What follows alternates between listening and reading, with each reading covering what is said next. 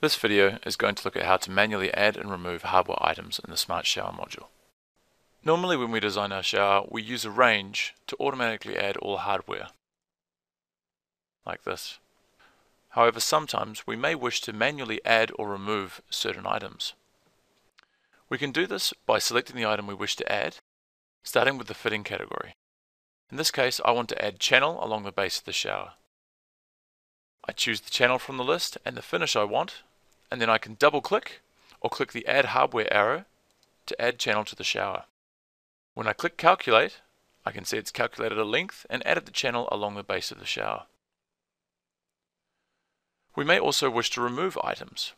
In this case, I want to change the handle to a deluxe knob.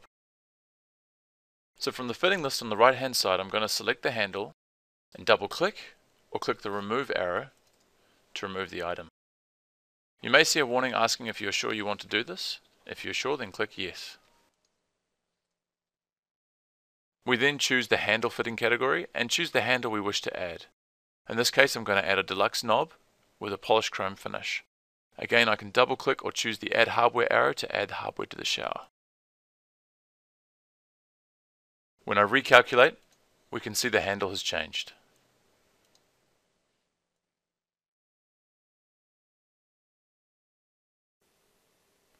If this video hasn't answered your question, please check out our other videos or feel free to contact us directly. Thank you.